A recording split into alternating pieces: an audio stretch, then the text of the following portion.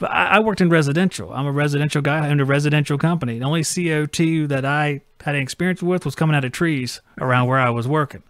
So just a real basic thing. I mean, we know the refrigeration cycle. I'm assuming that's something you expect people to know when they come to your class, the general refrigeration cycle. Yeah. And I would expect that most of these guys here know the same thing. There's a certain level of technical knowledge that I think the chat here, I could look at them and I see they have that. So knowing that, what leap do I have to make mentally to understand CO2 refrigeration from the stuff we all know and love, whether it be R22, whether it be, just standard refrigeration using like 404, just what's the jump we need to make to understand it? The biggest thing you need to understand is that it's refrigeration. We got it. We got it. We're there. That's it. I see so many people trying to do a lot of scare tactics. Oh, the pressure is high. And this happened when 410 came out, because 410 came out even before I started in the trade, and you're going from 22 or R12 or 502, and then all of a sudden now you got 410, it's 400 PSI or whatever. And now CO2, you can run up to 1400, 1500 PSI. But this is an analogy I want to make. You ever use a pump jack, a skid pump jack or a skid stir or anything like that have hydraulics on them? Oh yeah. Yeah. Do you know how much pressure is in those lines? I feel like you're going to wow us with some kind of number here. Way higher than CO2 refrigeration pressure, just way higher.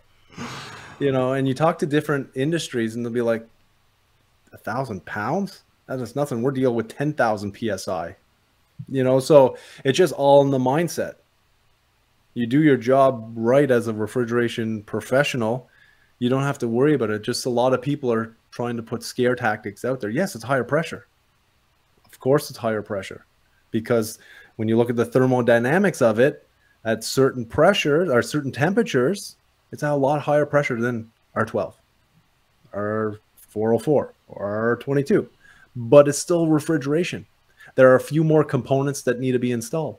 But if any of your listeners in residential work on any VRV, VRF system, heat pump systems, they've got the same amount of components, only in different places, maybe a few extra. And there are heat pumps, CO2 heat pumps out there now, no different than a 410 heat pump. Once again, it may have a few more components, lots of controls. And what I love about working with CO2 and all the people I deal with and work with, there is a lot of controls. That's great. It's change. It's technology. We all have these cell phones, right? It's so cool. They make it so easy to use, and that's what's going to be like CO2 refrigeration. It's going to be easy to do at some point. But right now, there is a little more learning curve. If you want to watch more videos just like this one, click on this playlist right here. If you want to see our brand new video, click right here. If you want to find out more about the great sponsors that make this show happen, click up here. And to join our email list where I notify you when we're going live, click right here.